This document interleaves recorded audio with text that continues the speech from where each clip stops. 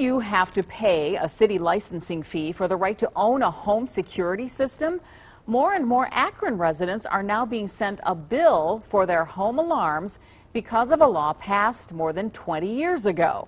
Troubleshooter Joe Paganakis shows us some residents are prepared to fight this fee.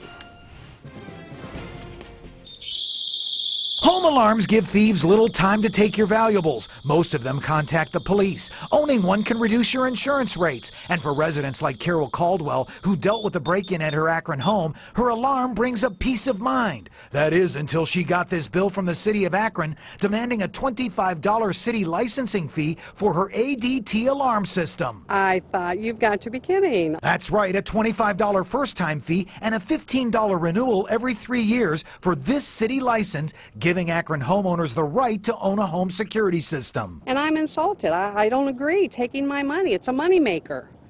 You know, the senior citizens, the unemployed people, we can't afford these additional costs. Joan Gilbert lives across the street. She has an ADT system and is on a fixed income. You know, the lady called and said, hey, you're supposed to be paying this, you know, and if you don't pay it, you're fined $500. Meanwhile, Akron Treasurer Steve Fricker denied enforcement of the city alarm licensing fee was an effort to generate badly needed revenue. It is basically just to ensure that our safety forces are not responding to a number of false alarms. Still, residents like Carol Caldwell are considering an organized fight against the fee. It needs to stop. If the people are abusing their system, deal with them. Don't punish us, because we're trying to protect ourselves and our family. On your side, I'm Troubleshooter Joe Paganakis.